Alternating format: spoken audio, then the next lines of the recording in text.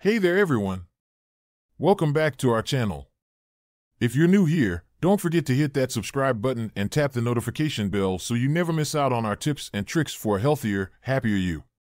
Today, we're diving into a topic that can affect us all but is often overlooked.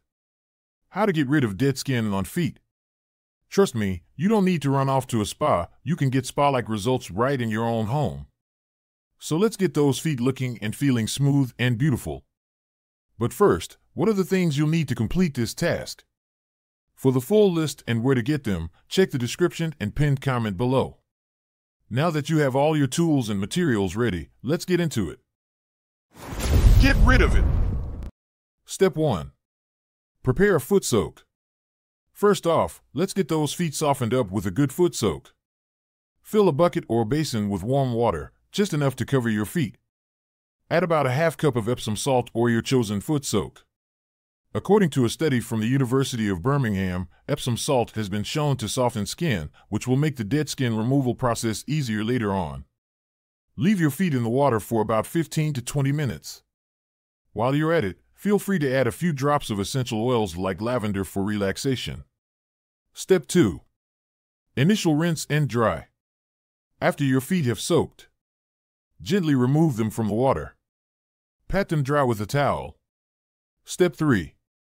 Pumice stone time. Now, let's introduce you to your new best friend, the pumice stone. It's a natural lava stone perfect for scrubbing away dead skin.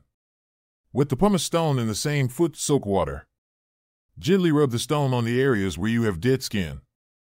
According to dermatologists at the American Academy of Dermatology, using a pumice stone is a proven method for safely removing dead skin. Step 4. Foot scrub. Apply a liberal amount of your chosen foot scrub on your feet. Massage in a circular motion, focusing on the areas with dead skin. Step 5. Final rinse and moisturize. Rinse off the foot scrub. Pat your feet dry. Apply a generous amount of moisturizer to keep them soft and hydrated.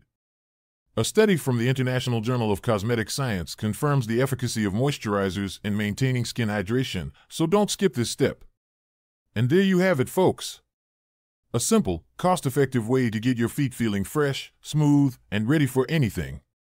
If you found this video helpful, be sure to subscribe, share it with your friends and family, and leave a comment down below to let us know how this routine worked for you.